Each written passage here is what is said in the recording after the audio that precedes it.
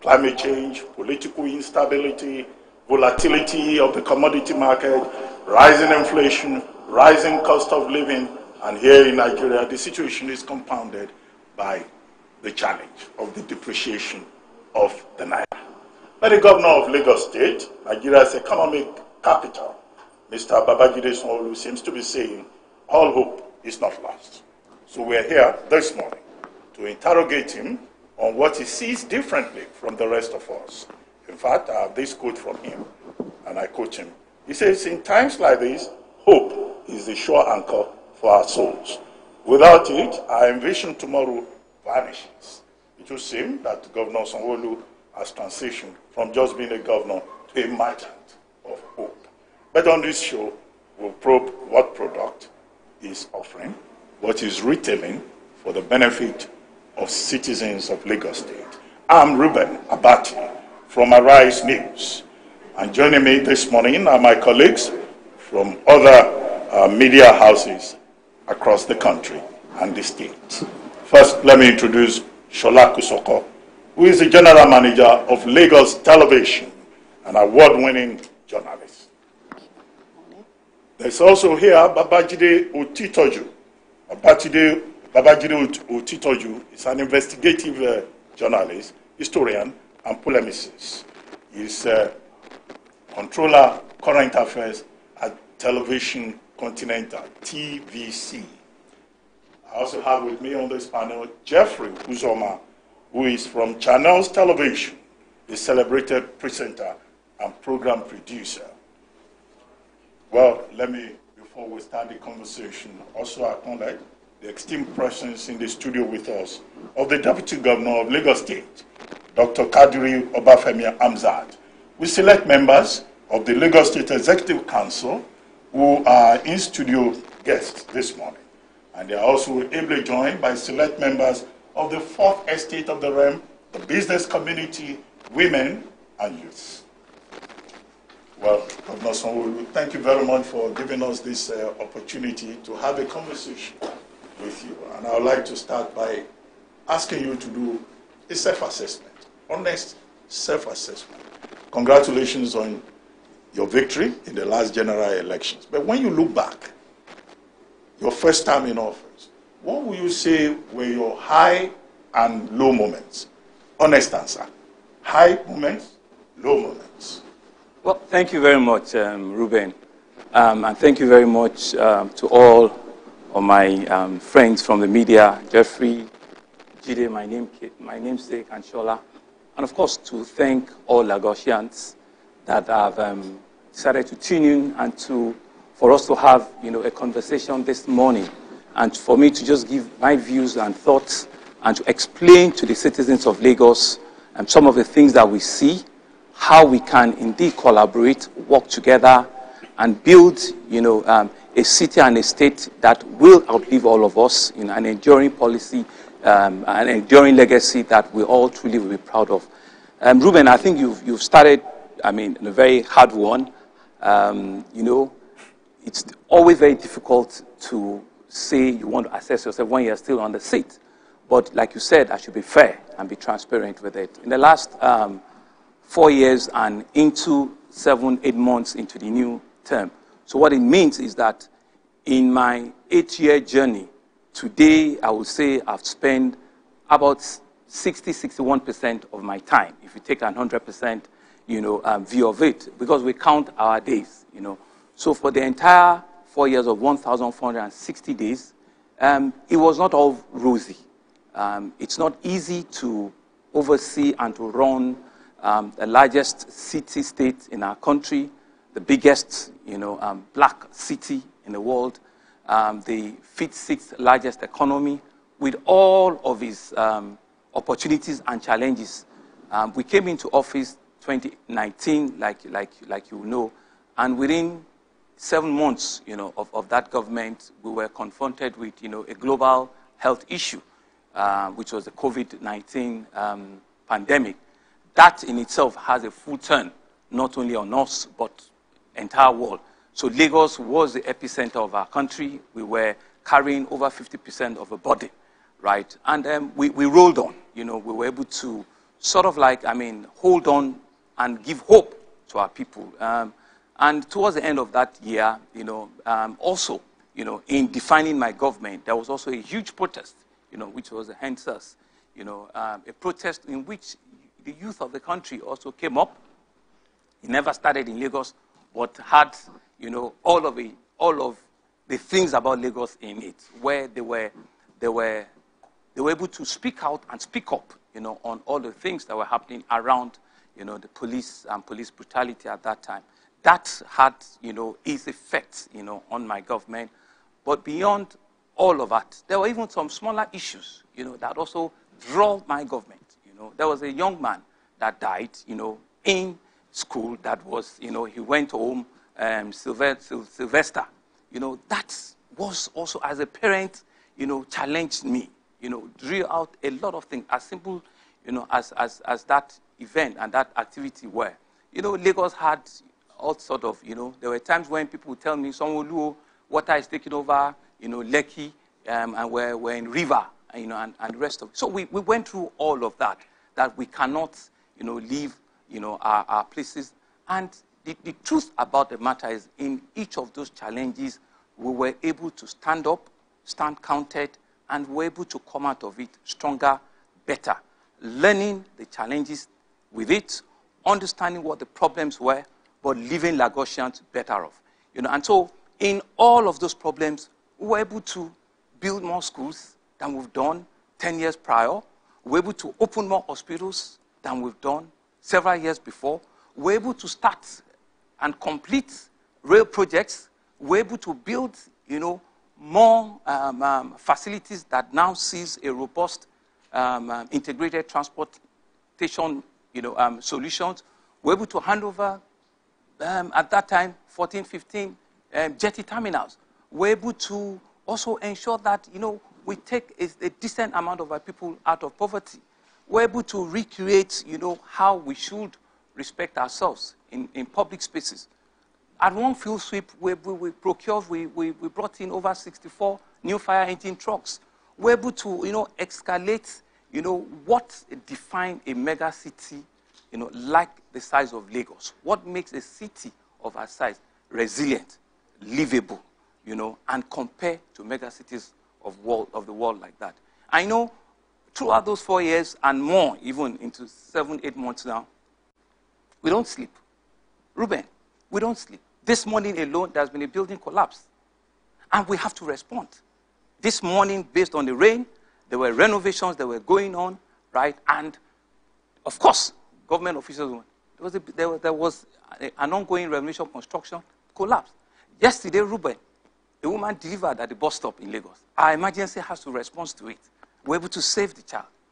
Unfortunately, yesterday again, right, there was a boat mishap. 17 passengers, 15 were rescued.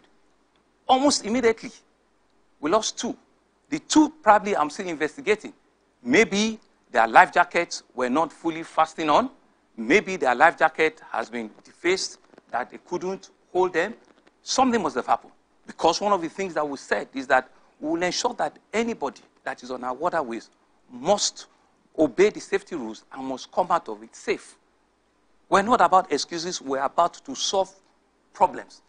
In 24 hours, I can tell you those are some of the things that I know that has happened in the city. Several, issues also, that will be coming up. That's how Lagos is. And we have to have the capacity to respond. One of the things that we've done is you need to do what we call build redundancy. You don't need to wait for an emergency to happen for you to be able to respond. You don't need 64 fire trucks of engine because all the 64 will not work at the same time. But position them so that in the days in which they are needed, they can come out. Ruben, I'll also tell you, 2 weeks ago or 3 weeks ago, there was a fire incident at the old Mandela's building. We have a fire engine that can climb up to 16 floors. We're able to bring the fire down, the ones on Broad Street. But guess what? Once they wanted to come to the back, because of the behaviors of our people again, they have blocked the road, they have built on the road that leads to the back of it. The engines couldn't get there. And that prolonged, the ability of our first responders to bring down the fire within, the needed time. So it lingered on for a lot of hours, and that led to, a lot of further damage on the city. That is how I want to, sum up how my journey has been. It's been ups and downs, but I leave it to Lagosians. I leave it to all of you sitting here to be able to write the story and write it well. But what we will do is that for every day we have, we'll not shy at ensuring that we put in our very best. We will ensure that the best, is for the best amongst us. Like we keep saying, it's not about who we know. It's about our sincerity of ensuring that everybody that parts our way, right, gets the best of our service. And we'll leave the rest to history to judge us and to be fair, to us. But we're not stopping. We're believing that we still have another opportunity. I want to thank Lagosians for that. Things that we did not do well or that we did not do fast and quick enough, let us be able to finish it up within the next 3 years. And we're not going to give excuses. We're committed, we're self-motivated, and we'll do that for our citizens in Lagos. Let's go clockwise. No, different. Okay, so perhaps, Mr. Governor, one of the things that I don't know whether you forgot to talk about it, but I would like you to speak to, which was one of the things we perceive to be another low point. It comes within the electoral cycle, before we talk about current reality, and which has to do with the stoking of our fault lines along ethnicity and religion. And that was big in Lagos. I don't think Lagosians saw as much response to that as a build-up to that election as they expected, given the fact that Lagos holds an excellence perception as a cosmopolitan city. We know there are indigents, of course, but it's been populated with a lot of people. So I would like you to speak to that particular scenario. We had people who threatened people. We did not see as much of consequence for bad behavior as we should see. And maybe you would like to respond to that. Jeffrey, we did. We spoke up. We actually challenged people and were able to say to them that we cannot be defined by those moments. In politics, everything comes in, right? Governance will stop at some point, and people will play politics. And politics is a very dynamic thing. People will view things differently. There were a few things that were going on. At the federal level, there was a complete change of government, right? And it was also at a time in which a lot more people, right, became, rightly so, aware and wanted to have a say and have a view in government.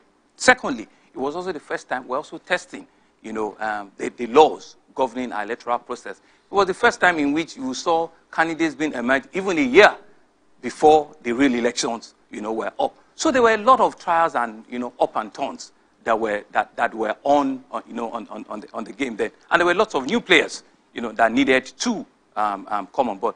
Social media was the very first time in which it was a major player, rightly or wrongly, because you will know that as strong as social media has been everywhere in the world, it also has its own pitfall. So it was a combination of all of that, right? And so we needed to raise up and immediately, rise to other claims that have done this for over 100, 200 years.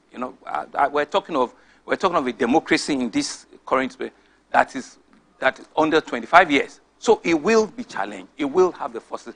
But one thing, was for us, which you spoke about, as a governor, as the sitting governor there, I didn't condone any of those things. I stood to say that this is a level playing field. Let people be able to freely express themselves. Of course, there will be people on both sides that would be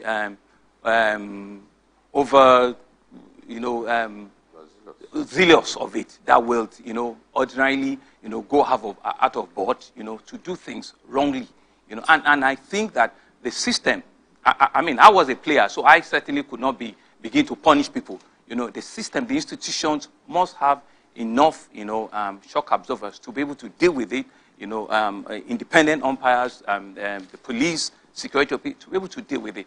Because I certainly cannot continue to be a judge, in my own case. But that is one of the things that happen. Yeah.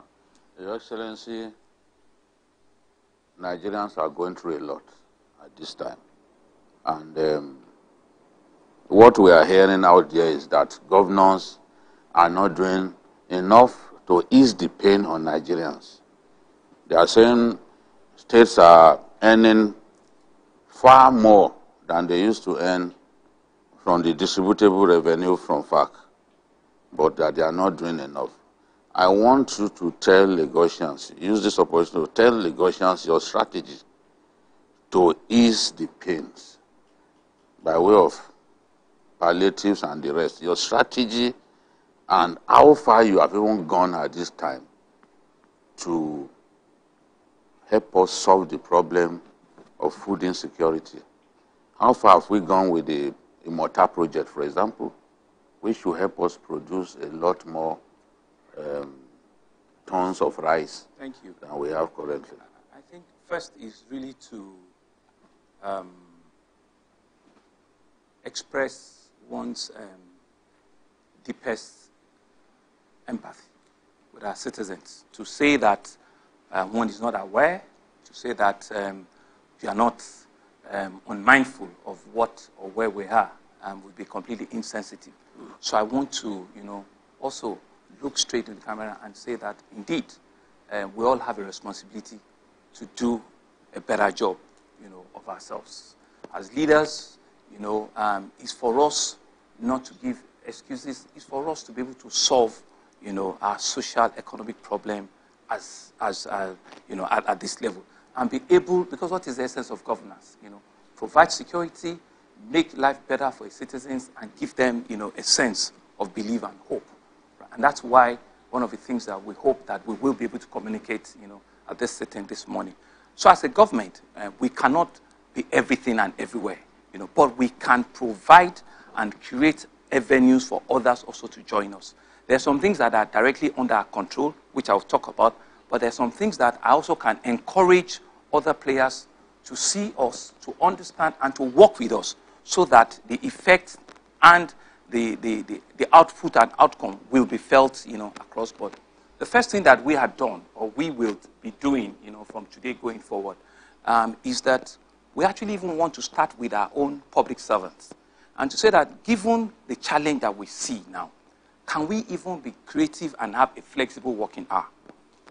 And so immediately from next week, we're working out a plan where civil servants from level 0, from 1 to 14, will come to the office, we can do it. And Lagos State has, such resources. So the first thing is to look at ourselves and be the first change, that we want. So we will be reducing the number of days that they'll come. You don't have to put pressure on the road. You don't have to be on the road for 3 hours trying to say you're trying to get home at night. So you can plan better. You also can reduce, your economic pressure. We have in the fleet of the public service over 120, buses, but it's not enough, right? So reduce it, let's plan out our time. Services will not be disrupted. Services will not be reduced, to our citizens. You want something for government, there will still be somebody that will do it for you. 2 other arms of government that are already doing this. In the health sector, they always have a calendarization. They always have, days off and rest. So they will continue in that line. Our teaching, sector will continue. Our students will continue to come for 5 days.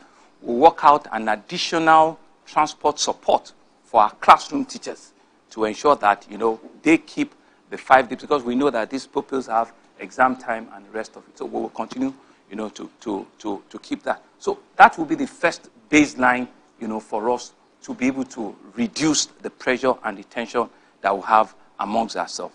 The next line is also to look at our pensioners, right? How well have we fared, to reduce the burden of pension liabilities? I dare say that Lagos State is the first, to ensure that our pensioners, as we speak now, we're at a stage where it's only pensioners that have retired in 2023 that have not been given their full payment. Every other one has been cleared. And this year alone, in January, we cleared some outstanding pensioners. February, we've done over 4-5 billion already this year. Next month, I've given a commitment that I'll do another 4 billion. What that will now do is that within a month, of your retirement, you should be able to get your check. No other part of we believe in the country has anything close to that.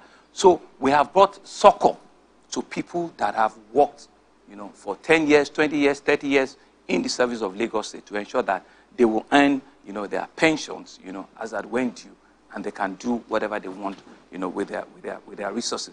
That's on our public sector side, and it's across the civil service, the local government, the health sector, the teaching service, is across board. I write and ensure that nobody is left behind. Now going to our to our citizens, we started something last year from August, where we had a 50% reduction on all public transportation, right? It was reduced, and stopped towards the end of the year when, things resumed back, But now I think transport cost is also a major pain that our citizens are. So almost immediately from this weekend, we're throwing back a 25% reduction on all public transportation. Right? We're working with the various unions to ensure that we also can support them. But on our BRT, on our trains, on our ferry services, you are going to begin to enjoy that almost immediately from this weekend. I've given instructions, and so they are working on the logistics for that. On the food palliatives, which is one of the ways in which we also can intervene, right? As we speak, I'm expecting over 100 trailers of rice coming, up north. And I will explain what is happening to our own, meal in a short while. Food purchase and redistribution that will cover about 300,000 households, not just individual household, that will have 10 kg rice, 5 kg gari, 5 kg beans, and have other small things like tomato and the rest of it in a combo bag, right? The procurement of that started. It will just be a logistics of how to package and distribution that will follow. And I will explain to you in the course of this conversation who are the people that will be supervising and superintending all of that to ensure that the real set of people that want these things to get to, will get there. That's one level, one layer of direct procurement of rice, stable rice, beans, gari, and some small, pepper and tomato in one bulk. The next level will be utilizing our experience during COVID. We're going to be opening, what we call Sunday markets in about 42 markets in Lagos. Sunday market. What you will see in those markets, is the same sort of like, stable, food item. But this time, you'll be buying, but you'll be buying at a reduced cost. We're going to cap what you can buy at not more than 25,000, and we'll be giving you a 25% rebate immediately there. So we have started that at our middle market in Idiro, which you've all seen, but we're taking it to 42 identified markets in Lagos. We're not giving you the opportunity to come and want to buy worth of 100,000. That means you are Ruben, you have the capacity. But somebody that wants to buy 10,000, 15,000, which are the people that want to take out of the poverty line, we will give you a discount, an immediate discount of about 25. You will get that rebate. And you are not just buying one item, you are buying, a combination of, staples, and you will get a relief immediately. So that Sunday market will happen for the next 4 or 5 Sundays, and we'll continue to review. So we will make all the logistics available, all the food items will be at this. We're working with the local government, with the leaders of the market. We've identified and we'll publish, all these things. That's the second level. The third level will be that we are now going to do what we call, the soup bowl, the soup kitchen. We did it also during COVID. We want to identify mama put, caterers that are in your do, and we want to be able to feed between 1,000 and 1,500 in every local government per day, at the first instance for the next, 30 to 60 days. So let's watch out the logistics. We have identifying, the caterers already. Funds will be sent to them, and they will have vouchers to show that just people just walk in, and just give them something, to eat, one a day, and let's just continue, on that. The whole idea around this is that one of the verticals will reach you in one form or the other. So that's regarding food. No, I've not finished. On the health sector, right, we also realize that. So some people's, their problem is not the gari or the rice. There's just some problem. I told you a woman gave birth on the road yesterday. Why should that, be a case? Because it could be pressure, right? So immediately, where all our 31 general hospitals will be given free child delivery. Either during normal birth or cesarean birth, we will take up the cost so that we reduce the pressure, on our people almost immediately.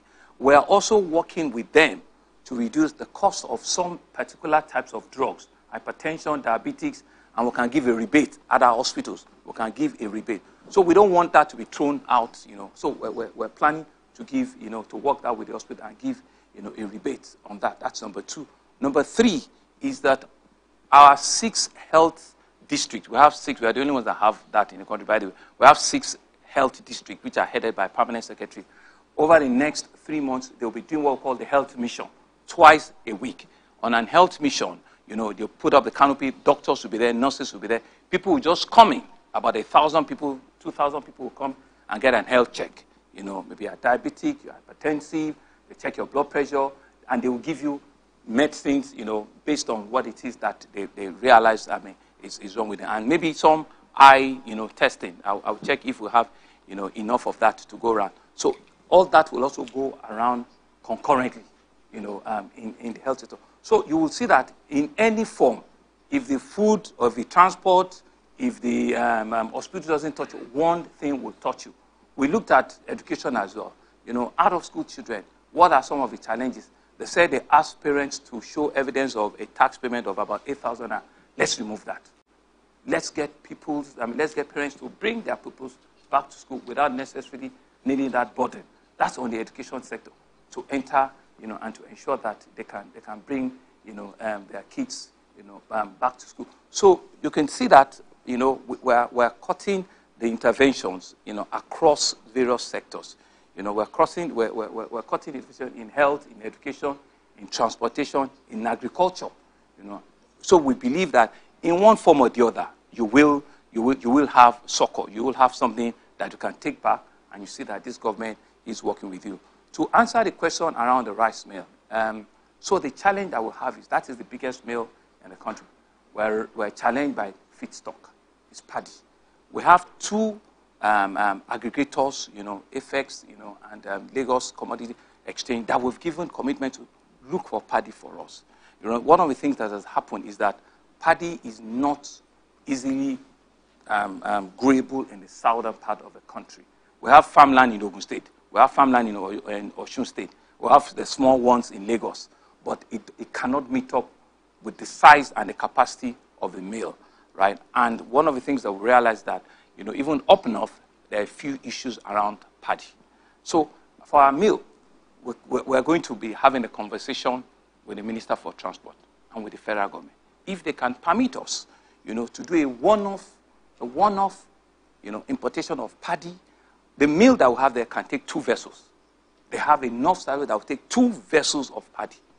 And that can take us for 8 months to 9 months production of close to 2 million bags of 50 kg.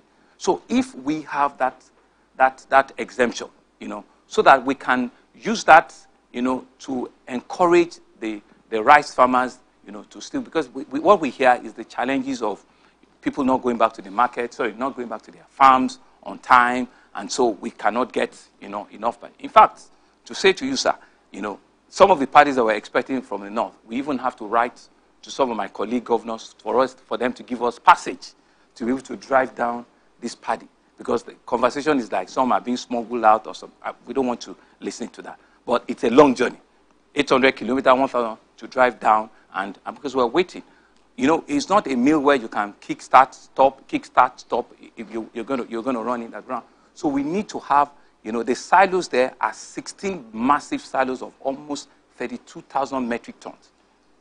2 vessels of paddy can fill up that place, and we will be able, to, on a very large scale, be able to populate, the citizens, with stable, food like rice. So we will be pursuing that opportunity, with the federal government, right? And I'm also using it, I'm speaking publicly. If there's any paddy aggregator, any paddy rice that they know that they can send us that, we're willing to buy. Our funds are out there, to buy this paddy. So in a medium to short term, these are some of our solutions at ensuring that we can, in all of the verticals, we can touch, our citizens in one form or the other. But the question is the how. To make it a lot more very transparent and be people-driven, right? We have used a mechanism before, which is we had all the trade union members, we had the religious leaders members, we have the CDC, CDA as members. of the monitoring and the distribution, channel. But immediately today, I'm also setting up another economic advisory team. Well, I don't want to use economic, but like an advisory team that is bipartisan. I've identified, the secretary of PDP, for example. I've identified the former chairman of Labour Party that is in the House of Rep, for example. I've identified Mrs. Odumak as an example of civil society. The chairman of the Guilds of Editors will join us. The chairman of NLC will join us. The local government chairman will join. The chair of the local government will join us. A representative from the House of Assembly will join us. One religious leader, a Christian, Muslim, and deputy and I will form the team. An economist like Shino Fagbero Byron, who is also, a public commentary, a lady who is very sensitive to consumer price protection. Let's all, so that let's let all of these people advise us, rethink all of these things that I've said, tell us that this will not be enduring, think through this, right? But also ensure that the distribution is completely not people that knows the governor or knows the deputy governor, so that we can, be transparent, with our intentions, of helping Lagosians out. And it's also an opportunity for me to advise, other sectors. Like I said, government is just one arm. Everybody knows that government is an enabler. We're not the real, employer of. So MSMEs, let's be creative. If you don't need to have all your tailors come the same day, be very creative. Give them a flexible work hours. The private sector companies, right? It's a time where we need to, as stakeholders in this country, we need to reduce the effect of profitability and keep life alive, right? It's not all about shareholder value again and ensuring that it is profit for our stakeholders. No.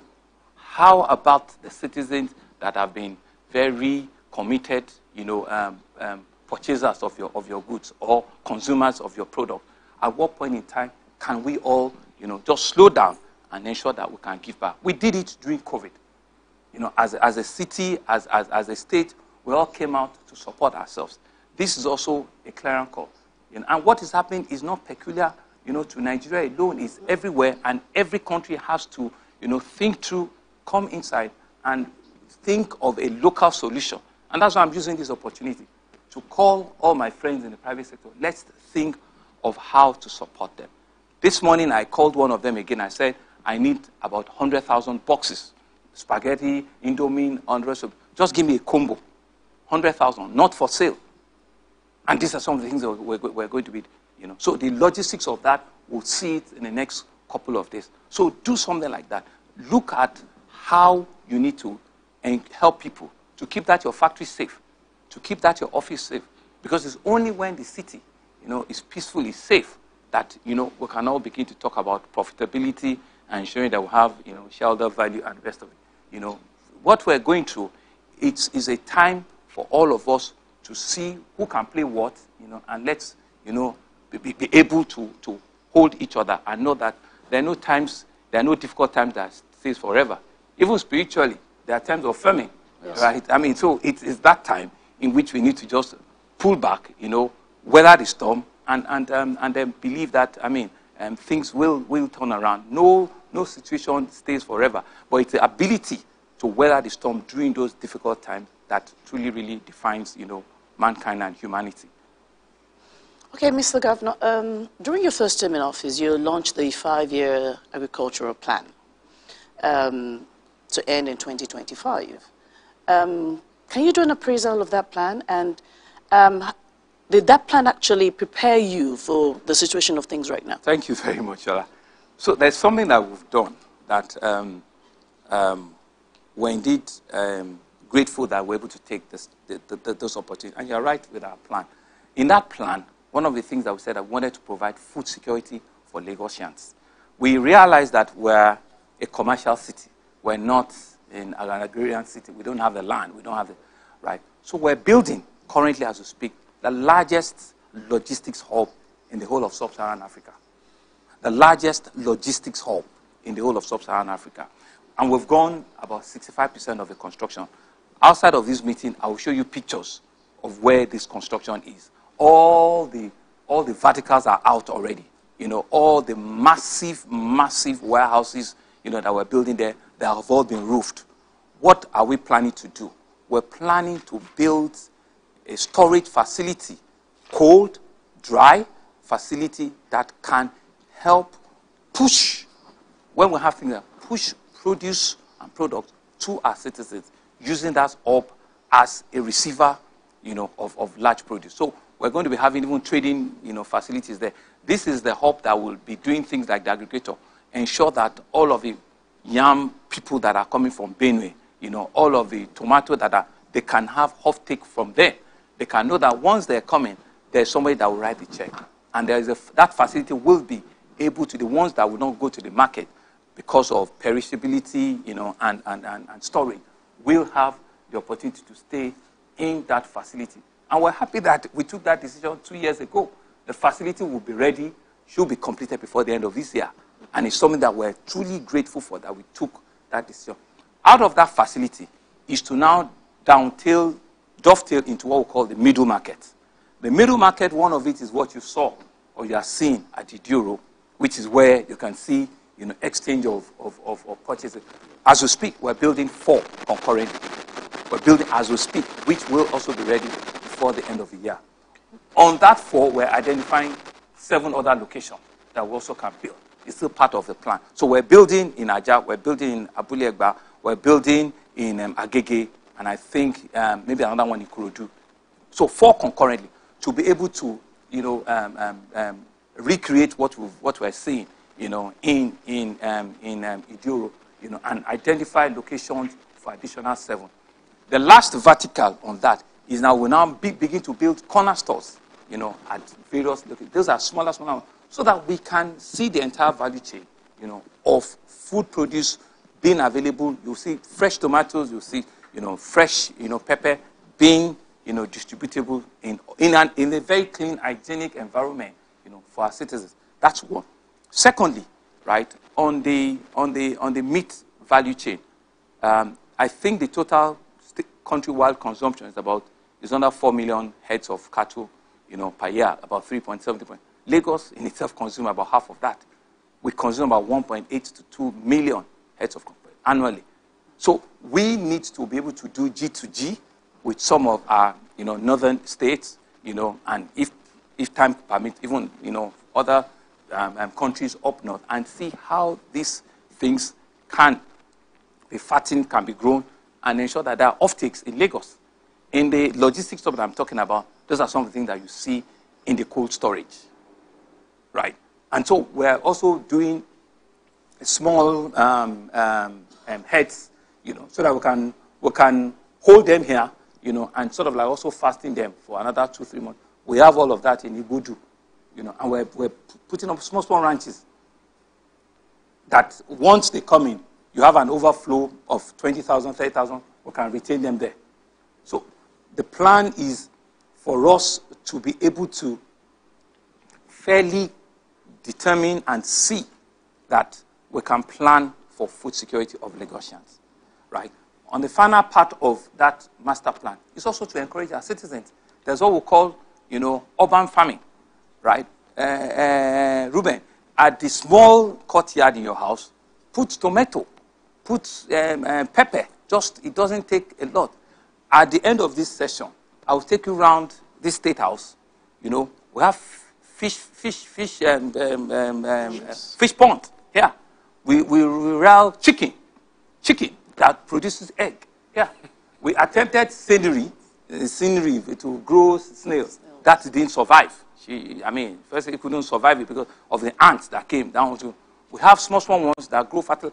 It doesn't meet the entire need, but is an attempt to say that, even in your urban space, you can do a little thing. So it's really around, an end-to-end thought, at ensuring that let us eat what we grow, let us grow what we eat, and just take up this challenge. It's a clearing call for all of us. Take up this challenge and let's all of our, spaces that we have in our houses do something. It doesn't take a whole lot, and it just reduces the pressure, of you needing to run to a market or you needing, to look outside, and see solutions. So, Shola, that's our plan, and we believe we're on the track. By end of next year, we'll review it. All of these markets that I talked about will have been, up and running already, and we'll see what are the additional things that we need to add in or take away from it. I've listened to the various interventions across various areas that you have talked about. But there is a certain contradiction that I think maybe you will help explain to our people, which is about your government's program with regard to urban regeneration or urban renewal. Some people say, in terms of their reaction, that those programs that they have seen look like an assault, one, against the poor. All this clearing of under bridges, all this closure of business places, at a time when inflation is over 30%. And then the demolition of houses and some structures that some people say will seem to be targeted against non-indigenous. So these two issues. Because some will say, yes, these interventions, but, Thank you very much, Ruben. Just to also reemphasize, the building that collapsed this morning, right, I'm sure it's not an indigenous issue. A real building actually collapsed.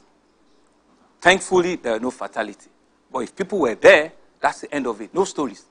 A building actually collapsed this morning. So we're not being emotional. We're being factual. A fire incident actually occurred 3 weeks ago. It's an 18-story building that changed the livelihood of a lot of people because of the carelessness of some people. It has nothing to do with ethnicity. It has to do with we ensuring that, one, we can put off the fire in respect of who or where you come from, have the capacity to respond to that call when it happens, but more importantly, create a space where it doesn't repeat itself again. So after it happened in Lagos Island, and my last part people went to now clear the entire store on that right of way to ensure that any tall building in the event, because that's why I talk, you don't know when these things are going to happen. So you don't wait and phone and say, when this happens. No. Clearing those roads now, we're not asking who owns this shop, where are you from, which village did you emerge from. You have contravened our planning rule. You have obstructed, government from doing their work. So we have to reverse back to the original plan that we gave you to build. That has no measure of sympathy or emotion at all. It is part of what is done globally to rate livability standards of cities. Reliability, sustainability of cities. By the way, Ruben, they made us 18th position globally early this year by Time Out that Lagos is one of the preferred cities to stay in the world. That just didn't happen by we sitting back and not doing the right thing. The right thing to be done, right, are difficult things sometimes. They are the things that will appear as if it's not very popular, but it's to keep, the city safe for all of us. The greatest good is for the greatest number. It is not about the face of who the person is, but it's about ensuring that we live, because rule of law is one thing that we cannot, compromise anyhow. When people, I mentioned it when you said to me that I should rate my 4 years. I told you that people were walking on river. They say, come and see Sanwo-Olu, this is River Lekki, we're on boat, those are the things that happen. People deliberately built on the right of way for drainage canal. Lagos is below the sea level. So those waters have to go, they are like flash, they have to go, come back from and go back again. That was all we did. Let me tell you, there are some officers of government, officers of this government, that their houses went down. Their houses, they wrote that there's nothing, it has to go. We are not taking your house. If it's only one room that we need to take, we're not out to take the entire 4-bedroom. If it's only one room that contravenes, we'll leave the remaining 3 rooms. You can reconstruct and come back to your 3 rooms. But the ones that is on our line, we will take it and we don't have, because we just need to be able to rescue the city. If not, not only will we be doing this country a disservice, this is the melting point of our country. It controls 65% of international traffic. International traffic. So we need to continue to ensure that we have that, not just in name, in our response, in our ability to keep the city, you know, we went around clearing, saw what we took away from Ijora, Obalende, and rest of it. We've done a massive rail infrastructure. Underneath that rail, you see people on governed spaces, and these are the kind of things that we see with traffic robbery. Some of them, you know, come up and rob people on the co-bridge. Ruben, last year, under the bridge of Apongbo, there was a fire incident. It shut down that bridge for 9 months. We cannot, no government will fold their arms and let that kind of a thing happen. For 9 months, killed economic activity and the rest of it. So for us to go back and clear it is for us to do it over and over and again, and for people to know that under the bridges, and these are we cannot even have money to build those infrastructures again. We don't. So we have to protect what we have to ensure that these buildings can last 100 years, 120 years. So we will not, in fact, we've just started, you know, but what I can assure you is that nobody will unwillingly be attacked by virtue of race, gender, color, ethnicity. That I can put on the table and say that, please, if you know of any, I will be the first that will apologize in the event of such thing happen, but we will make amends, you know, immediately. We will never allow things like that to determine who we are and how we govern the space. But it is really for all of us to understand that we're all cohabiting here, and we need to jointly respect, you know, the rules, you know, of our cohabitation. That's all we're about, and that's what we're trying to do. So Mr. Governor, this measure that sounds reactive, maybe is speaking to systemic failure. And I mean, these buildings are already up. It's either somebody in the system is complicit of not doing their job, or there's clear inefficiency. So I would like you to speak to that particular one, so that it's not a question of the building going up and it comes down. It shouldn't come up in the first place. Then the second part is the issue of arbitrary increase in rent in Lagos State. I also like you to speak to that, because sometimes it goes off the roof. It looks like we're building an elitist society. Well, thank you very much. And I will be the first to agree, even publicly, that you are right with that observation. Some could be just complete, you know, fault on our part, that we did not, you know, do the needful on time to ensure that those buildings did not even come up, you know, in the first instance. So we take responsibility, you know, but the fact that we're inefficient doesn't also make it right. So we'll come back and correct what it, you know what has happened? There was a time in which the Lekki corridor, right, was the fastest real estate development in the whole world. Then it came down to be in Africa. It was growing at a rate in which we have to start raising to catch up with it. And it is the measure of what people perceive as prosperity.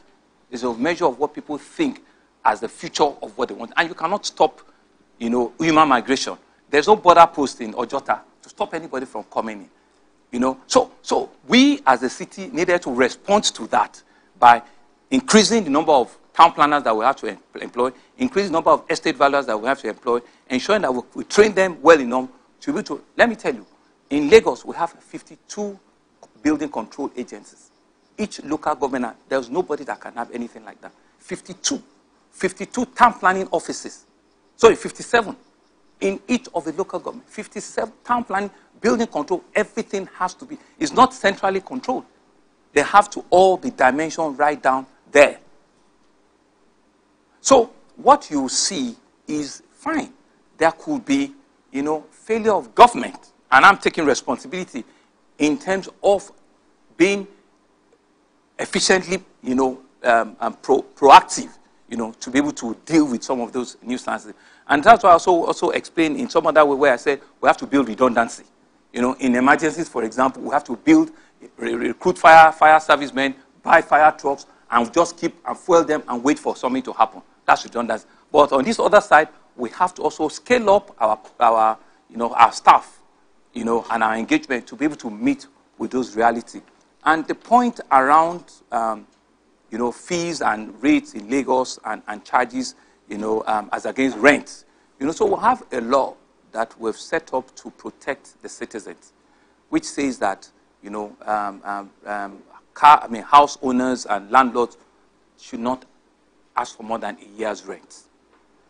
should not ask for more than a year's rent. Do people now obey and do that 100%? My answer will be no. But what are we doing? There are numbers that we've set up. We have an agency that we've set up. It's called La Serera, Lagos State Real Estate Agency. We set up that agency about 3 years ago to respond to something like this. That if you know people that are asking for you to come and pay 3 years, report them to us. We will take it up for you and see how we reduce that burden for you. The other part of it as against the increment, we also cannot play in a demand and supply, force. The only other thing we can do is how well can we also provide, intervention houses and rest. And we're doing our best. This government has commissioned about 19 housing projects, 19 in different parts of the state, and it's very, there's so many of them that we've done. So we will continue to do that, but we cannot catch up with what they're doing in the private sector. 2 days ago, and just a small digression, somebody was asking me that, why do people collect, rent in foreign currency? And I said, maybe it's a conversation that I need to have here, and we need to stop this. Why? Given the pressure of the currency that we're talking about, why? And there's a CBN rule that says that you cannot charge fees, or rent in foreign currency. Why should we have, landlords asking their tenants to pay in foreign currency for a house that is built in Lagos, that you are using Lagos road, you are breathing Lagos air, for them to pay in foreign currency? I think it's absurd, and those are some of the challenges that we need to eradicate, remove, so that somebody that needs to go and pay 20,000, it doesn't begin to run helter-skelter just to pay, whatever is your rate, pay it in Naira. And I think those are some of the things that we need to stop. Stop this dollarization of every single thing that we have in our economy. It has to stop. And it's only when we do this that we can reduce all of these things around dollars. Everything's about dollars. Why? Egypt just made a pronouncement two weeks ago and said, no, we're not going to be having a mix of exchange in dollars. We will use our local currency. We need to also be able to, I still spoke to YC yesterday. Mr. Kadus is my bon. I said we need to be able to think out of the box. My question is, all these Chinese companies, all these Indian companies, what stops us from exchanging their transactions with them in their country in yuan? If you go to Dubai, no matter who you are, you cannot pay a foreign currency in any of the services. It has to be in dirhams. Why can't we do the same? The Indians, why can't we pay them rupees? So I might not have all the answers, but it's really for our monetary policy to look and let's see. We cannot continue to do the same thing, and so let us even start with that. You're an Indian company, you're a Chinese company. These things, it's a produce from India we're expecting. It's an item from China. Let's pay your currency. So it reduces the pressure that everything and anything has to be in one currency. People are paying school fees in Britain, it's dollars. So maybe when all of this changes in our head, then we can change, we can change, our perception, and we can reduce these things, and all of this nonsense can stop. And I think it's important for us to make the point that we sometimes are our greatest enemy. Government, yes, I'm not going to absolve myself, and at the leadership level, of some of the things that I've not worked with. And government needs to also be able to transparently communicate. Let's say it and let people understand what the challenges we have, what the issues are, so that not empathy, but they can say to you, ask for the job, go do it, but at least communicate. Let me take you back to a little bit of Jeff's question. Do you honestly think that the Lagos tenancy law can be faithfully enforced? Do you think practicable for us to insist and ensure that no landlord contravenes the law. For us to insist that the landlord cannot take more than 1 year's rent. Do you honestly think? Thank That's you. one. Then, as an addendum, you have the Lagos homes. Yes. What we hear is not me saying it, sir. What we hear is that the acquisition module is no longer transparent. And I want to ask you, would you consider going back to what it used to be, like raffle draw and the rest of this? Yes. Well, thank you, Jide. I think the first question, the way that our federating structure is set, it will be difficult to 100% comply. And what do I mean? So we set up a law. The beauty of any law is to ensure that there are consequences and you can enforce that law fully. There are consequences and you can enforce it. So if you don't have institutions or verticals or ability to enforce those laws fully, then you begin to see people not obeying the law fully. And that's why the conversation will tilt around a request for state police, for example. Right. If that, which I hear that we're considering very seriously, if that comes to bear, and I have a city like this, and I know that for me to be able to have a city that I'll be proud of, I need to have 50,000 policemen in different forms, being able to go and ensure that our laws are fully implemented in whatever form, right? Then it becomes a priority for me to deliver on that basis, right? But once I don't have the instrument or the ability to enforce some of these things, then it becomes, a lot of challenge, So the answer to it is that's why all of the things around ensuring that we have, the ability as subnationals to be able to take this thing to a logical conclusion in terms of policing, in terms of enforcement, it will stay. Because the moment somebody knows that they can't even come until, they will not even show up, then, there's always a likelihood that they will get out. But once you make a few people escapes and examples and the rest, then everybody will sit up and sit right, and ensure that the right thing is done. So the answer is we could get there. We could get there if all of these things, change in the course of time. Because I know that, one of the greatest things that help development, in nation is rule of law.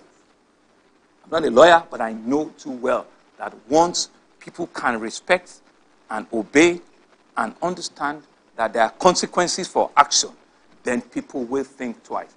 Why do you think that, in big nations and first countries that we all, talk about and look forward to? It's because, it's almost, certain that if you flout a law or something, there's a high consequence that you get picked up and you will come after it. Then you will correct yourself, So on the second part around, the Lagos home, I have also heard, and I think it's a shame because I was in a government when we set up, all of these ideas, and I will take it up. I will not come here and say that, it's all 100% and that, no, it has not been, a big challenge. And these are some of the problems, of our system, that to ensure that once policies are working, you don't need to change it. You don't have to begin to want to tinker with it. I know that we usually do like a transparent, you meet some criteria, then there's a transparent, lottery process that throws you up. So the general manager maybe needs another job, because it's also a call, to reflect, but we'll take it up. And thank you for those observations. Thank you. Okay, Mr. Governor, permit me, because Jide took you through that route, so I would like to just find out what's your take on state policing? Well, like I said, I'm an advocate for it. I believe we needed it like yesterday. And so the interesting thing there is we have what we call the Neighborhood Watch. Ruben were together at the Security Trust Fund, board, and we both served, diligently, and I imagine honorably on that board. Dr. Abati, thank you very much for your service at that time. But that Neighborhood Watch is still functional, and we're happy. About 6,000 of them. The good news is that I've given approval for us to recruit additional 4,000, 4,000 to 5,000 actually. I've given them approval to employ, and this is job for our youth, this is job for our able-bodied men, and so out of that number, we'll give some to CBD, we'll give some to Kai, but a significant chunk of it will be in our neighborhood. And what that means for me is that if they give approval for state police today, I have 10,000 men that I can further train and get them ready, and these are people that know the entire community. They are people that knows, every nook and cranny. In fact, at some of our state security meetings, they give us intel. They give us all of the black spots, all of the things that are happening. They provide those intelligence for us.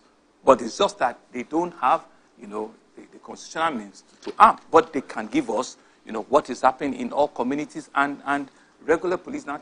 So you can imagine if that is now turned around to be a proper law enforcement, with all of the apparatus of state organ, they will hit the ground running. And we can, on our own, have a plan to double that number, and to take it to a number that will make policing effective and efficient for a big city, of our size. So yes, I'm strongly for it, and I'm waiting for it. Well, Governor, at some point in the course of this conversation, we'll take one or two questions from some of our colleagues who are in the studio with us, who may have one or two things to ask. But before then, I'd like to ask you this. You talked about infrastructure, and I want to focus on transportation, which is the number one item on the team's agenda. Now, we've heard about the blue line, we've heard about the red line, so a lot of activity with regard to rail lines, developing better transportation. And then recently you talked about the Fourth Mainland Bridge, which, some people are not sure you will be able to complete within the remaining period in this second term. But a major concern is the condition of the inner roads in Lagos State. When you go to places like Ojodu, Aboru, even in Ogba, Abule Egba, you live in Isheri? No, no. Okay. Or Isheri, as he has mentioned. Those inner roads are not in good shape. Okay, in Ogba. Yes. So why are the inner roads neglected? Well, thank you, Ruben. And first, to go to the transportation infrastructure that you talked about, I'm happy we've been able to advance, a lot more resource in that area. And if I might use this opportunity to say again, this government is excited that we will be commissioning, the Red Line rail infrastructure. In fact, exactly a week today, on the 29th of February, by Mr. President himself. He has graciously agreed to honor us with his presence. And the reasons are not too far-fetched. Lamata, which is the arm of the Lagos State that started it about 20 years ago, coincidentally and fortuitously, Mr. President was the governor in the state that set up Lamata. So, in a way, this is his baby that has lived to an age that he also needs to be proud of. So the Red Line will be the rail corridor that we, this government, developed all of the stations by ourselves, within this 4.5 years that we're it's a little celebration, but we'll click glasses for that, to turn my chest for that. So it moves all the way from Agbado in Ogun State, through Iju, through Agege, through Ikeja, through Oshodi, through Mushin, Yaba, and all the way to Ebute Metta, And you've seen that in that infrastructure, there are several overpasses that were also built. We've built 6 bridges concurrently in Lagos while we're developing this infrastructure. The phase 2 of the red line, because what you see in rail infrastructure is it must connect themselves. So the phase 2 of the red line will take off from Iputemeta and will do an elevation and go and meet the blue line at the National Theatre. So we've done the design for it. It was meant to come to Marina before, but the cost and the level of demolition that will happen will be too much. So creatively, we now took it to National Art Theatre, where you can now hop on and hop off. You can actually transit, come down from the red line, join the blue line, and you can go either towards, Mile 2 or come to Marina, and vice versa. You also, if you're from Marina, you can get to Iputemeta, come down, join the red line, and you're on your way to Agege and the rest of it. So that connects, a complete loop, of a rail infrastructure. Rail everywhere in the world does not just start and end on its own. It must connect with some other rail, activity. So that we're excited, but after the commissioning, we still have to ensure that we clear all the right of way. We work with NLC, because NLC also use the tracks for the Lagos-Ibadan, movement, and we synergize on all of our, on what we call, the rail infrastructure movement. There's a terminology that I've forgotten now. So that will happen, and we believe it will immediately solve, a lot of traffic and transportation challenges, because it carries more passengers even than the blue, and the train, when you see it, is longer, than the blue line. They've got about 8 to 9, cars, all put together, and I must also, use this opportunity to also thank Mr. President. They're also supporting us on procurement of additional rolling stock for the blue line and for the red line. So Lagos should expect a lot more investment in the rail, on these 2 lines, whilst we're developing additional, investment on the other 4 lines. We're not stopping at that. So, we've demonstrated our capacity and our willingness, so we're looking at other people to also help us with other development. But to the second question, around inner roads, it's something that we are taking up frontally. The challenge is that, Lagos requires, year on year, budgetary provision of, in Naira times, about, almost 5 trillion, if we do today, year on year, on road infrastructure alone. That is even more than the entire budget for us to be able to. And Lagos, in the last 10 years, we've built and laid over 10,000 kilometers of road.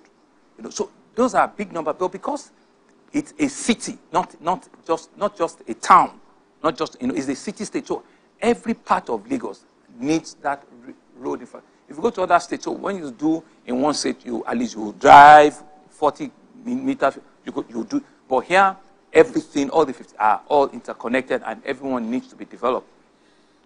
We're bracing up with it. We're working with the local government. In fact, right now, they've completed the plan to do 114 roads, concurrently, all the local government. And on that, we're also supporting with another 50 to 60. So in all, we should have about 180, roads working concurrently. That also will bring a bit of discomfort, because once we're also doing on these roads, you see that there will be closure, there will be, movement that will be impaired. So we need to plan all of these things in a way, in a manner that the country does not also reduce, the economic, viability of our. So it's hydra-headed. We are aware of it. We see these things, we know that there are things that has to happen, and also because, to also explain, the water table that we have, in our state is also very funny. We're not the state that is blessed with hard land. So very quickly, our roads also can fail, because of the water table that we have. So that's why we need to spend a lot more, preserving those roads. The new ones that we're doing, they are heavy concrete roads. On the Lagos, so there are 4 or 5, big concrete there, so that we don't need to come back for another 50 years. But some of these ones, because of the size of bitumen that you put there, by the time it mixes with water and the rest of it, water and bitumen they are not friends. It disturbs and things. And also, let's put, the environmental issues to it, drainages and the rest of it, our behavior sometimes. We just, disband styrofoam. Some people are even still attacking us when you can see that it blocks a lot of the drainages. So once the drainages are blocked, water flows on the road that has been done. With bitumen, you start seeing the cracks. You start seeing the cracks, in no time, potholes begin to appear. So it's a complete circle of way of life, discipline of our people, government action or inaction quickly, and all of us just taking ownership, and being ensured that, once these things are done, these are public assets that we need to protect. These are public assets that we need to know that they've used public goods to do this. And we all just must, hand up and show, our ability to protect them. Well, thank you, Mr. Governor. At this point, let's go to our in-studio guests. If we can have one or two persons, but when those persons join us, we would expect that there will be no commentaries. The questions will be short, straight to the point. But before then, Geoffrey? Okay, I just wanted to build on some of the things that you said. It feels like the diagnostics is understood by the government. But what happens to people, because I think I was driving through Ikorodu Road, and it was quite embarrassing. Your car is flooded all the time. So the people that are constantly buffeted by these incidents every other year, is there something government is doing to actively help, at least some level of succor, for places where they feel, in their own perspective, that something has to be done? I'm not talking about necessarily all the coastal area that had that proximity to the water body. I mean, upland in Lagos, because it's a lot. You talked about Lekki and... To be truthful with you, there will be rain every year. The amount of rain that will come, given all of the climate issues that we know, that we see, will be a lot. So the question is, how proactive are we? There is no amount of proactiveness that can stop the rain from coming. And I've explained to you that also in our demography, and in the construct of how Lagos is, right? One, we're below the sea level. Two, and this is nature, that we cannot do anything. So those fundamentals are still there that we really cannot do so much about. But I will take it on as additional responsibility of government to ensure that we continue to communicate, and engage ourselves. So there's no part of Lagos that is left. There's no part of it. It's only thing that can happen is that those drainages, we have 17 System 1 drainage channels. 17. Some of them are as long as 27 kilometers, 32 kilometers, 14 kilometers that must traverse, different parts of the city. And every year we have to deseal them. We have to, cut out stuff in it. So it's a continuous exercise. But like I said, we'll continue to build more because the city also grows more. Ikorodu that you mentioned, Ikorodu is developing at a rate that is like, what's going on, right? And so we have to keep going back there. It's one of the places that I'm interested to see that how can we help in that development. The Fourth Mainland Bridge that Dr. Abati asked, so that I don't pretend as if I did not hear, because it's eventually coming behind Ikorodu. So this is the plan, and I'll be very, very, very honest and transparent with what we have. So we started a process to say that we wanted to do a PPP model, meaning that we'll use private funding, we'll use government funding, and we'll be able to do it. Because, see, this is the first time a subnational will be taking over, construction of that size or of that magnitude, just because we want to, change the face, of public transportation in our city. Eko Bridge is central government, Kata Bridge is central government, Third Mainland Bridge. Third Mainland Bridge did phase 1, did phase 2. They had to come down again to do phase 2, federal government. But we said that is the audacity of belief that I want to do the Fourth Mainland Bridge. So we started a long process. That process has taken over 3 years. There's an extensive study about battery, about data metric, and all of the big grammars, right? And we have preferred bidders that wanted to work. But what we're seeing in the last 2 years, the dynamics of funding has changed globally, right? The kind of things they're asking of us are things that we know we cannot give of them. One, they're asking us to go and get a sovereign guarantee, meaning that we need to go and sit with the federal government meaning that federal government needs to go to the National Assembly. So technically what it means is that federal government will be guaranteeing that, and they will not do it. We know that because it's not in their bid. It's not. So there's no point deceiving ourselves that that is going to happen. Because by the time they will say, where is the budget for it? It's not in our budget. Why would they?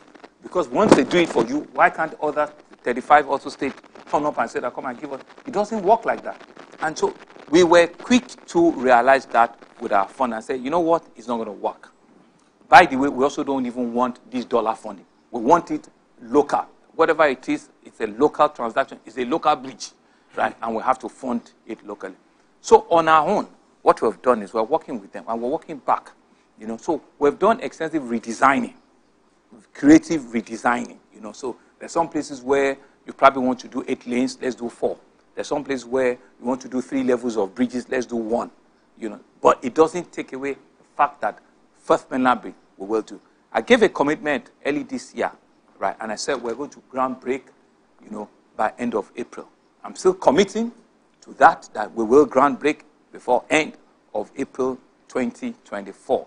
Our plan is to phase the development, right, into 3 phases. It's a total of about 37 kilometers. At the end of the day, it will pass close to your station in Channel, and it will bust out on Lagos-Ibadan Expressway. That is the entire, it's like an M25, right? But we're going to take, it in doses and take water. But the bridge component, by the grace of God, we will do it. The water component, the water component that will crosses, the lagoon onto Ikorodu, we are going to do it. And so that's your Fourth Mainland Bridge, alignment for you. All right, Mr. Governor, so that we get the input of the studio audience. So I'll read all the questions so you can respond to them at once. And just 3 questions, by the way. If you forget any, I'll remind you. This is no name on this one, but it says, the last administration promised to give student loans. What are you doing about that?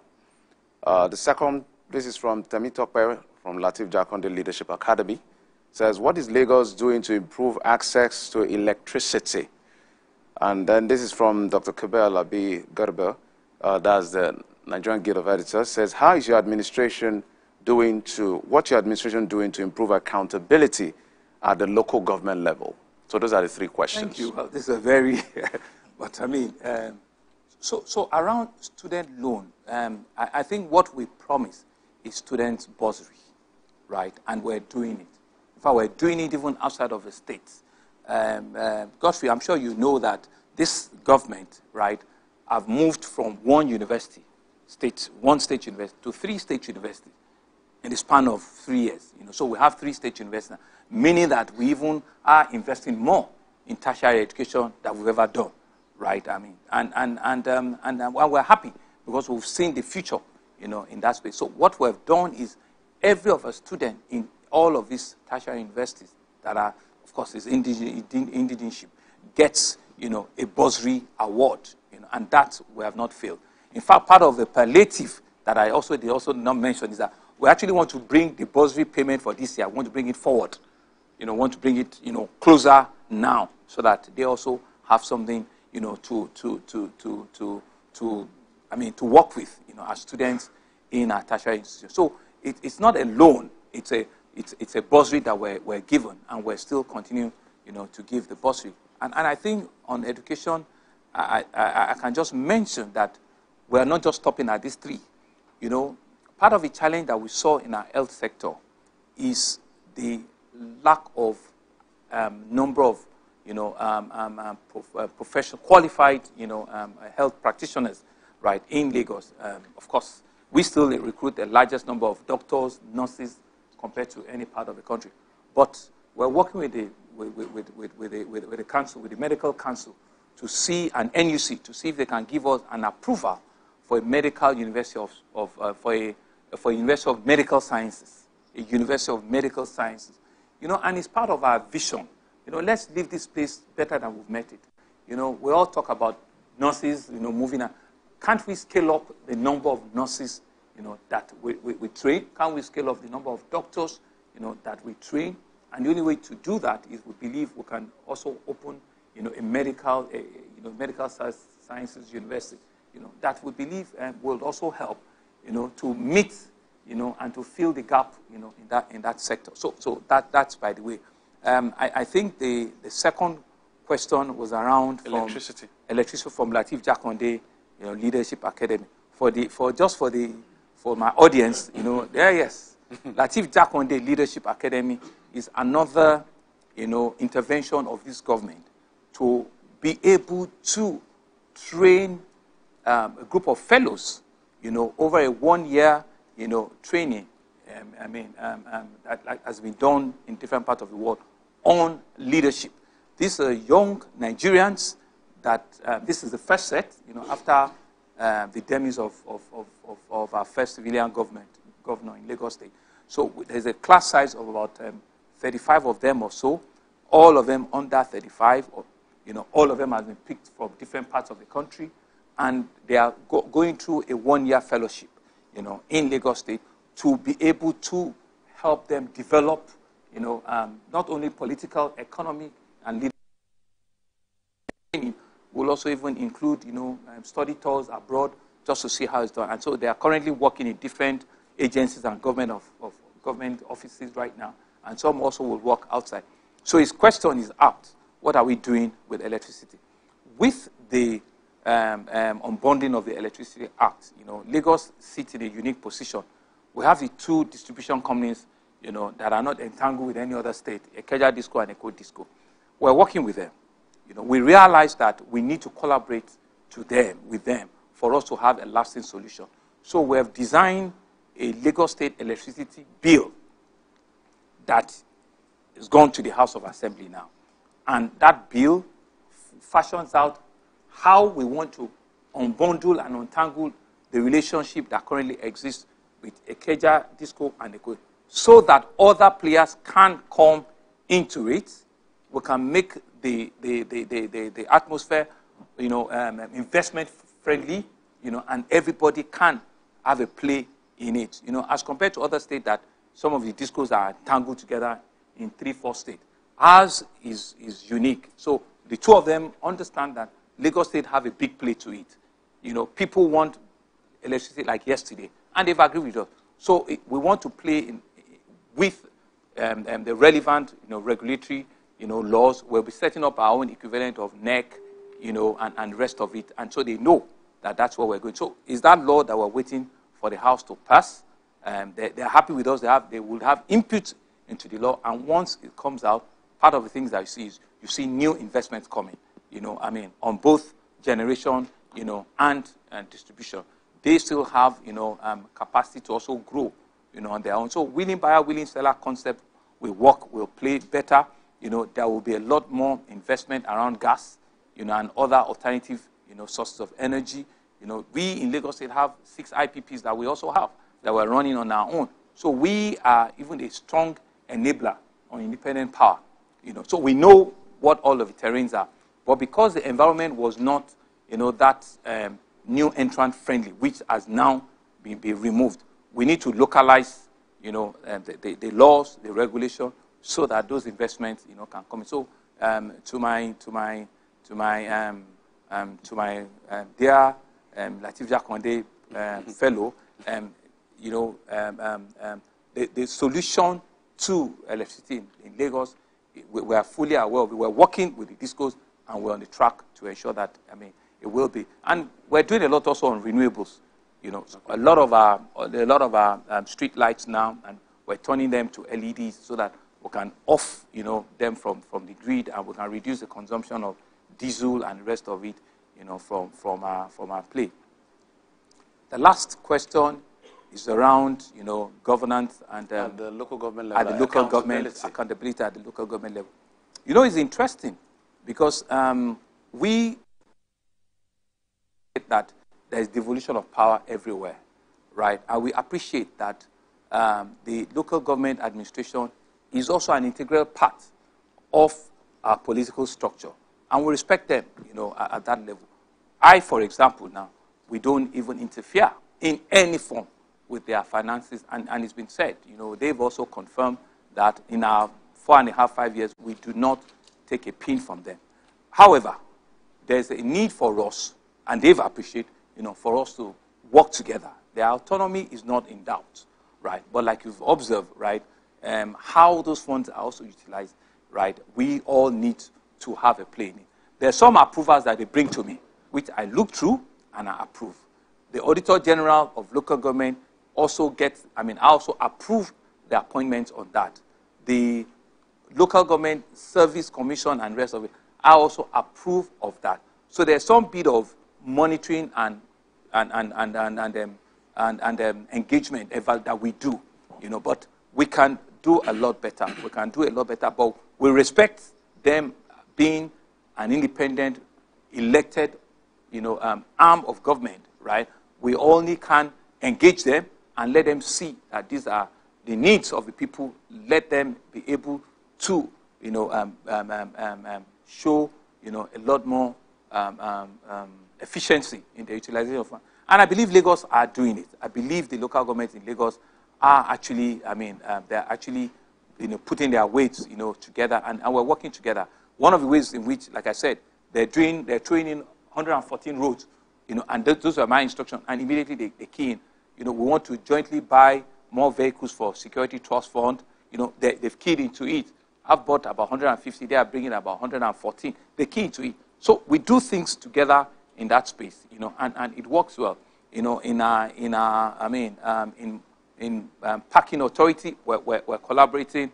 In advertising, we're collaborating. In waste management, we're collaborating. And that's how it's supposed to be, and we continue to encourage them, to work with us because we have the interest of the populace, as a driver point at the end of the day.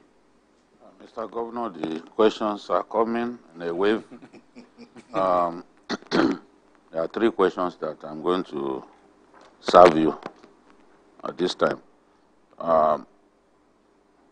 One question is, how far have you gone with the 2021 MOU signed between your government and Ogun State government on seamless joint development? That question was by Olalere, Nigeria Express newspaper. There is another question from Kamal Mustafa from Jordan FM, and he's asking, why is there no street light anymore in Lagos? That's a tad exaggerated. But he's saying, when will you start something like Light Up Lagos project? So the third one came from our people in Oworonshoki, and it says, about 7 years ago, the Lagos government embarked on an ambitious plan to transform the Oworonshoki waterfront into one of the biggest water transportation terminals, tourism and entertainment hubs in Nigeria. The project has since been abandoned, and the abandoned project has had a tremendous negative impact on the well-being and properties of people living in the Okokol area of Bariga LCDA. The Sandfield waterfront is higher than the existing layout of the area, thereby causing excessive flooding of residential areas whenever it rains. And the mentioned areas greatly affected are Olabode Aluko Street, Francis Olatunji Street, Gerard Ayame Street, and Adebari Street, all in the Oworonshoki area. Well, thank you very much, and thank you for those questions. I think this is really what I want to get to achieve, an opportunity for our citizens to freely be able to, express themselves, engage us, know what we're doing, and we, in similar mind, also tell them what our challenges are, where we are, and how can we jointly, solve our common challenges and issues in Lagos.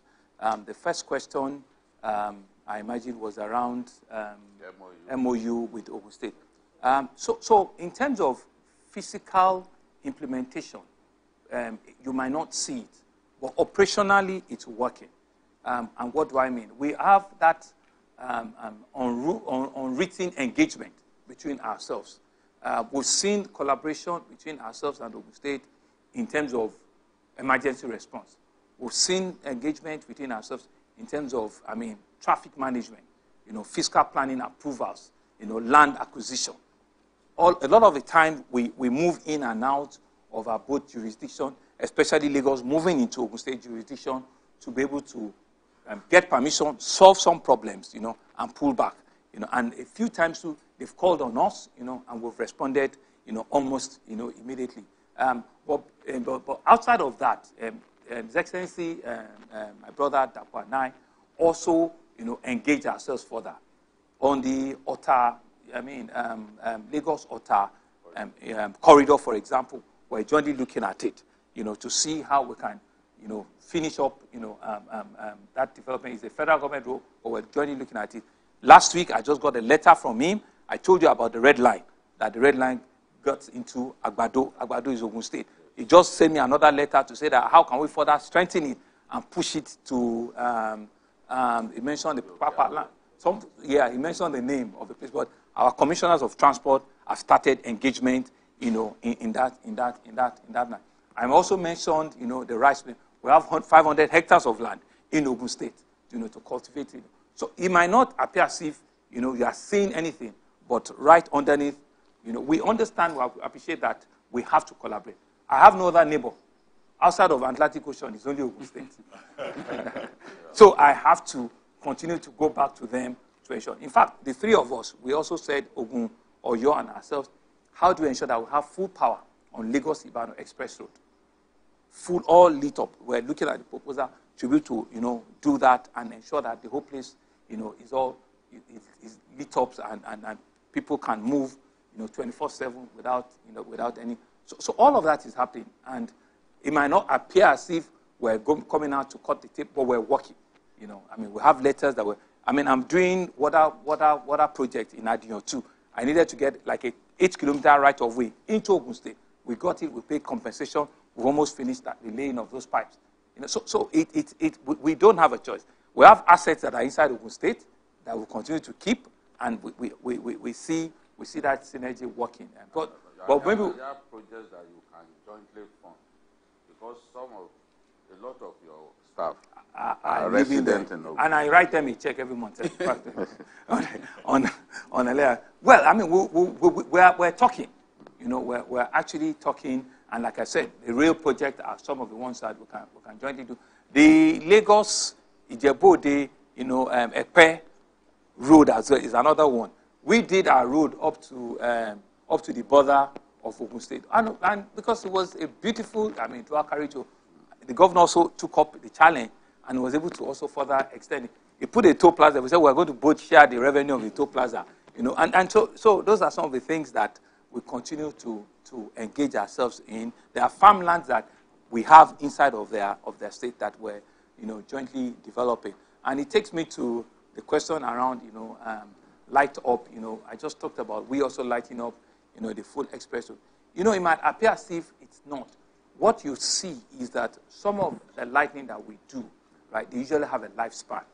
Some of those bulbs, needs to be changed after some time. But more importantly, which is very, very important, I would say, there is always a lot of pilfering. What's the word now? Sabotage. Sabotage, yeah, and on our cables.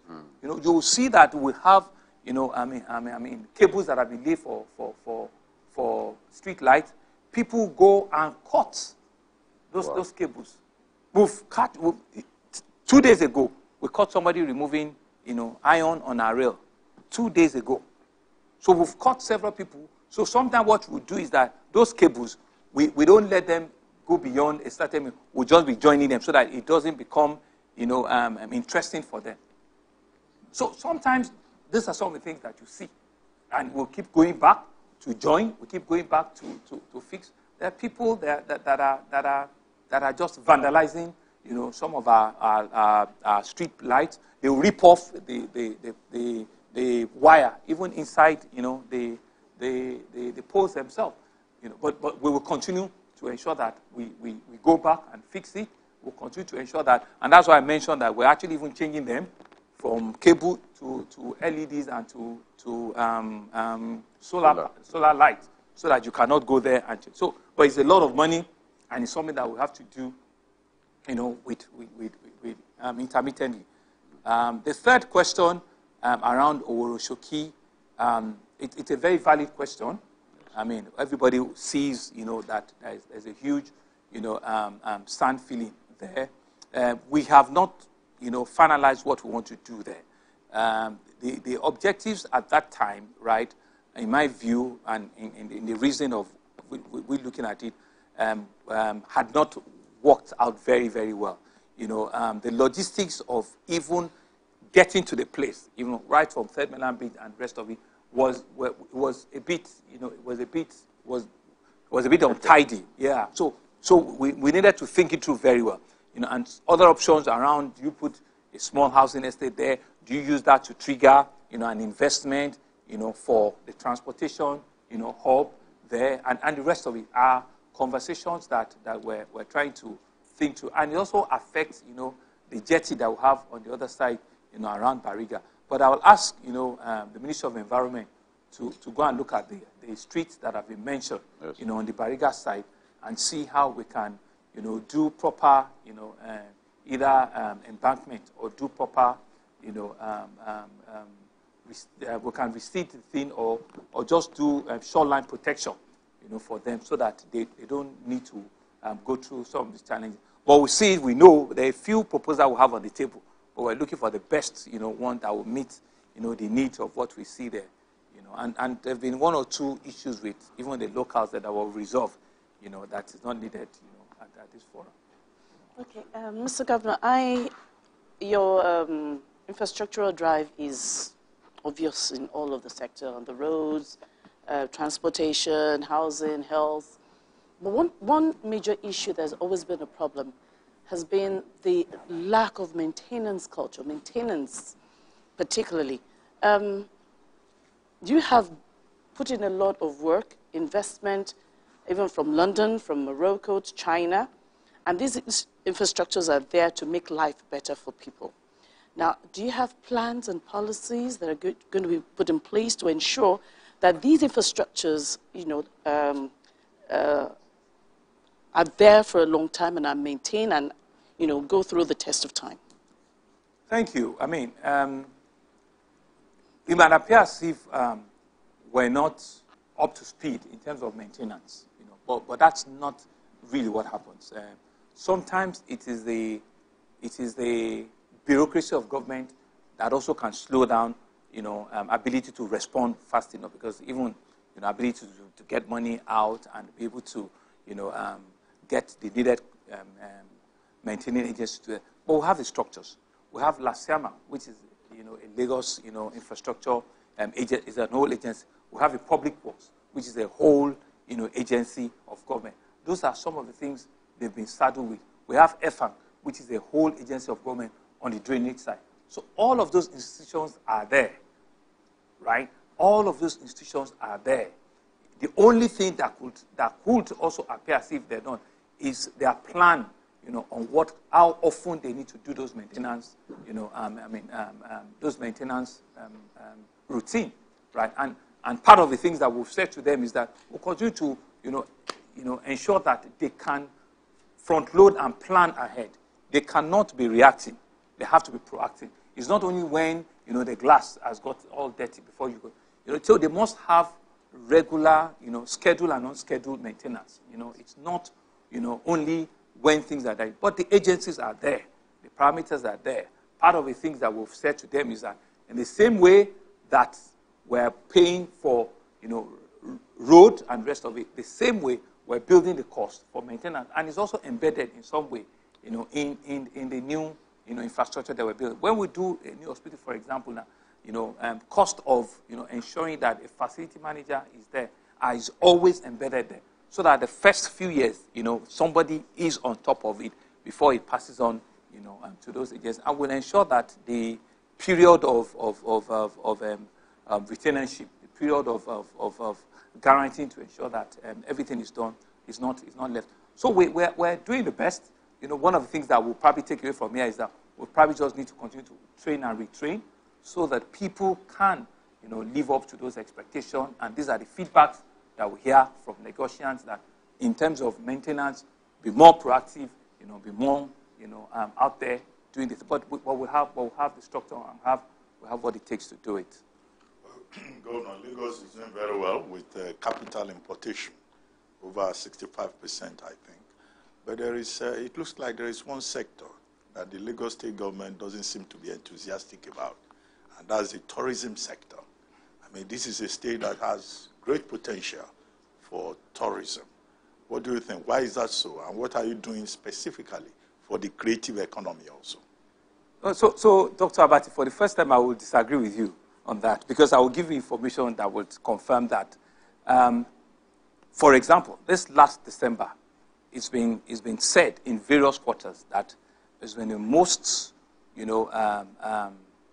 tourists, or it's been most, the word to use, fun-filled, December that we've had. This entire, festive period, in which we have more diaspora returnees, in which we have more guests and visitors entering Lagos, that they've seen in a very, very, very long. And these are empirical statistics that we got, even from all of the, tourist destinations, the hoteliers, and the rest of it. And I think it was also one of the things that led to even the timeout, scaling us and telling us that we are doing well, and 2024 we should actually even do better. And, if you remember, Dr. we actually, last year, did the groundbreaking, for a film city, in Ekwe. For tourism, it has to be consistent, investment that you will see year on year before it begins to envelope up, We believe that the potentials are not just there. Lagos is deliberately, trying to let people be aware. I'll give you examples, In November, coming this year, there are about 3 different things that you see, the Art of X exhibition, the fashion exhibition, the food exhibition.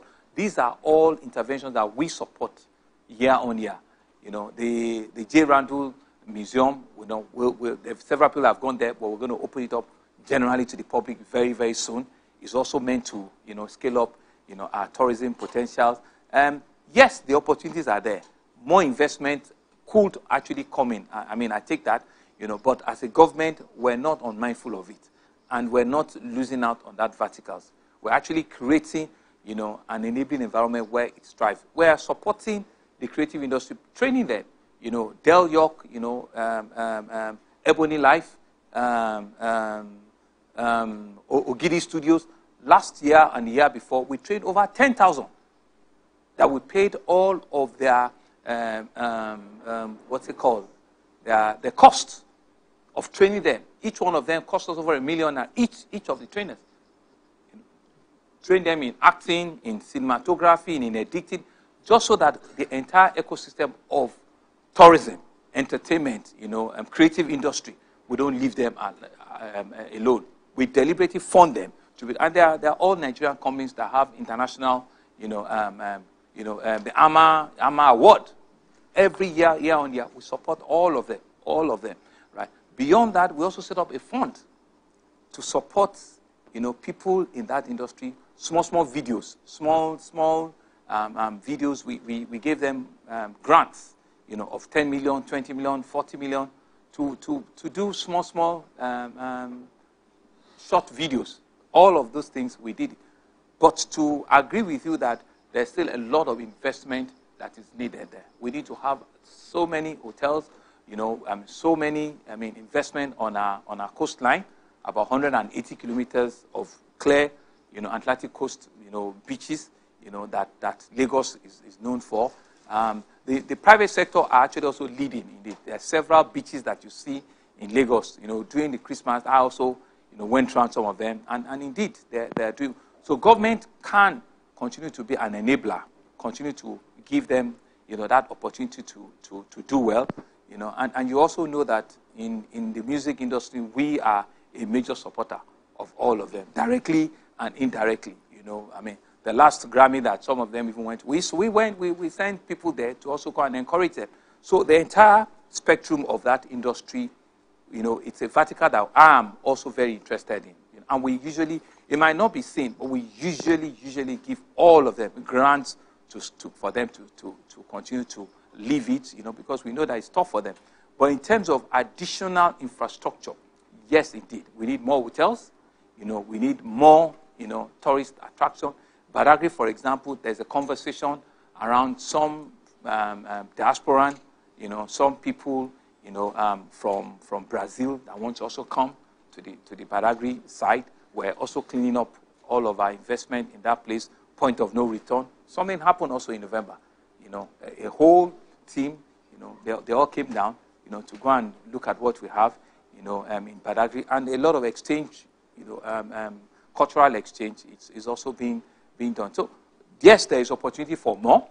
Yes, there is a growth potential for more, but it's not that we're not, you know, putting, you know, the right investment or the right set of people. I mean, we have a commissioner of tourism she's everywhere.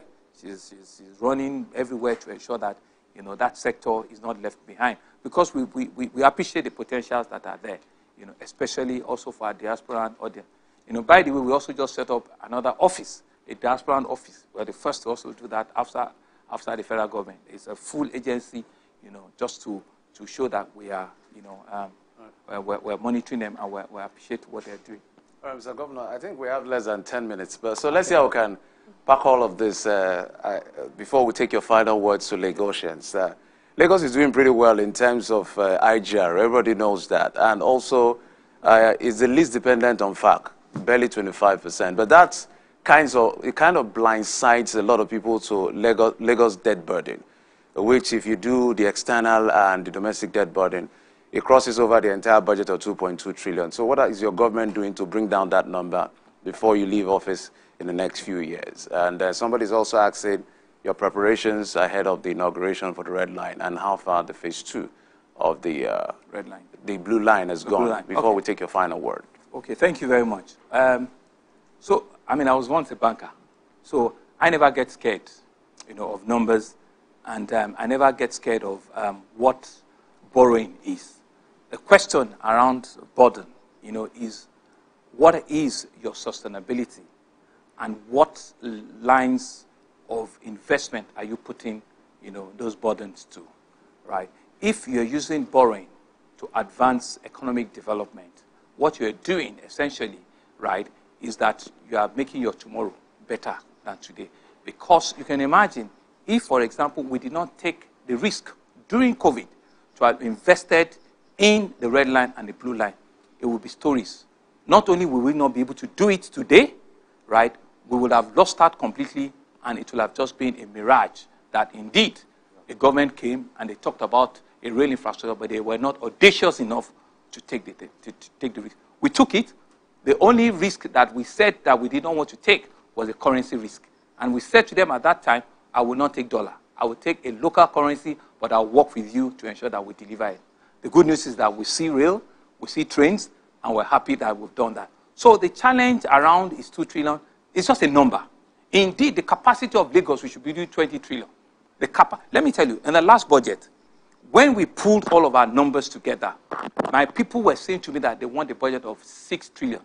Guess what? We can only do 2. So that goes to show you the strength and the capacity that the state needs to. We need to be able to double the civil service. We need to be able to provide all of those roads that we're talking about. So we shouldn't even be scared about those numbers. The issue would be, what are we doing with those numbers? Where are we applying them to? For as long as you said, we're not using them to pay salaries, we're not using them to buy diesel, we're using them for economic development that will enhance the future of these states. So we will not be scared about that. We will always be transparent to show what we have used, because money that you don't spend today, right, or investment you don't make today, in 5 years' time, it becomes 4 or 5 times more expensive. And it has been shown. It has been proven all of the time. So take the risk, you know, be very calculative, measure it, make sure that there are risks in which you will not be trapped, you know, into default. So that take it in a way in which is well spread, and you do creative financing, you know, that can take you, you know, out of it at the end of the day. So we will not, you know, be concerned about that. You know, we continue to build a lot more. When people see it, there's also a willingness for them to, because people, you always ask yourself, which one first? People will say to you, they want service first. We want to see the road before we pay the tax. So you have to ensure that you can creatively build the road so that they get the tax. You know, so that's the balancing that we put to it. Regarding the commencement of the Blue Line, we've actually started the phase 2 of the Blue Line, you know, which is from mile 2 all the way to Okokomaiko. You know, so that has started. I mean, CCCC are on site. They're working. You might not see it. You know, they're demolishing a bridge by next week. They're demolishing a bridge by Trade Fair. They're going to build another bridge in that place for by Trade Fair. They're going to build another bridge.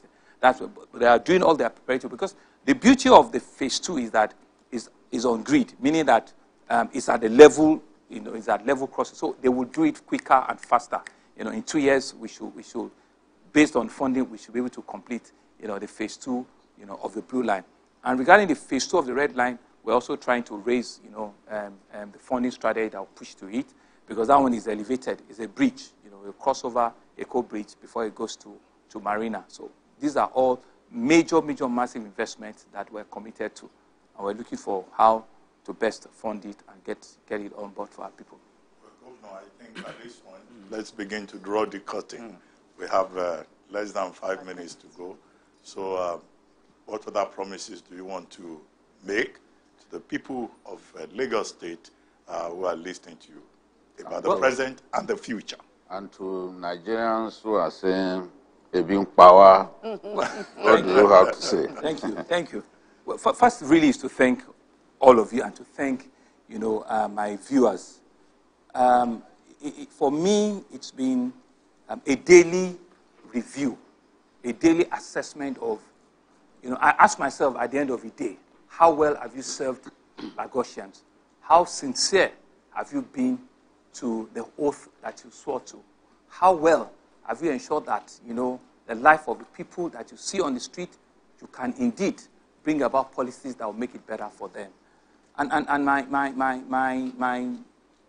my charge with you is really for all of us to know that, yes, there are difficult times, there are hard times, but believe me, at the end of hard times, there will also be glorious time.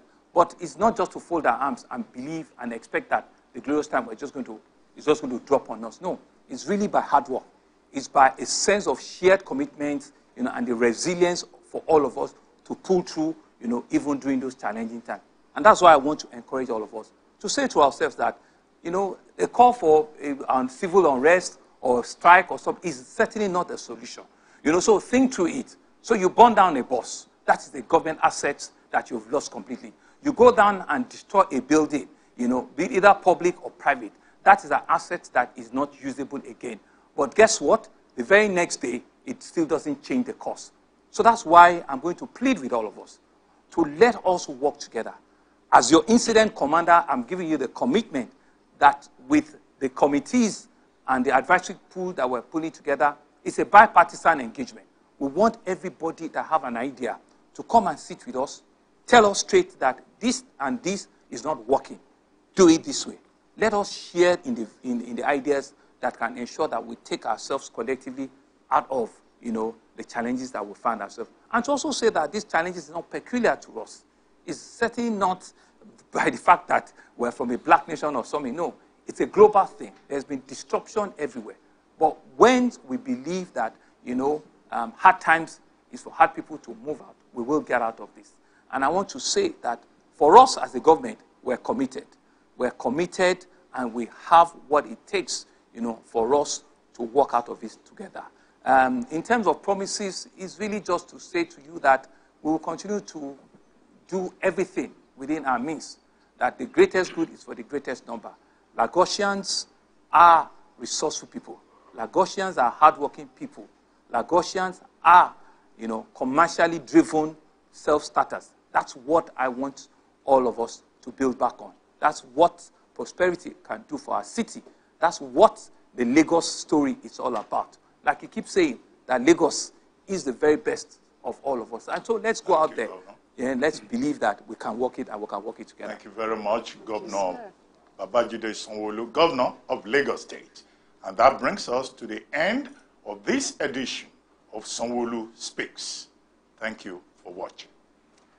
And so I want to say thank you to Governor again, as well as all our colleagues. Dr. Ruben Albati, almost forgot all of us. from Arise News, Shola Kosoko from LTV, as well as Babajide I almost said Sanwo-Olu. That would be a mistake.